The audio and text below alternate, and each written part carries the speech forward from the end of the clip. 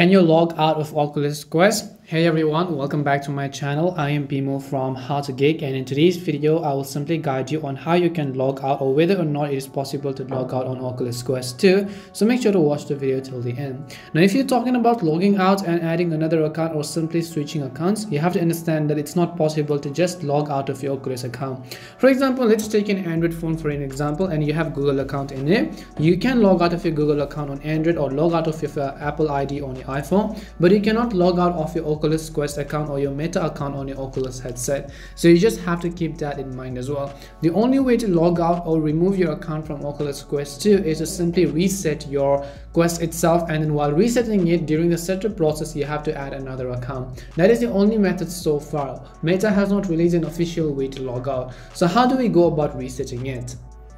In order to reset our Oculus Quest headset, press the power button and the volume buttons together until you see the boot screen inside of your Oculus headset, and after you do so, obviously your controllers are not going to work over here, so you have to navigate with the volume buttons. So press the volume down and up buttons to move to the factory reset tab, and press the power button to click OK.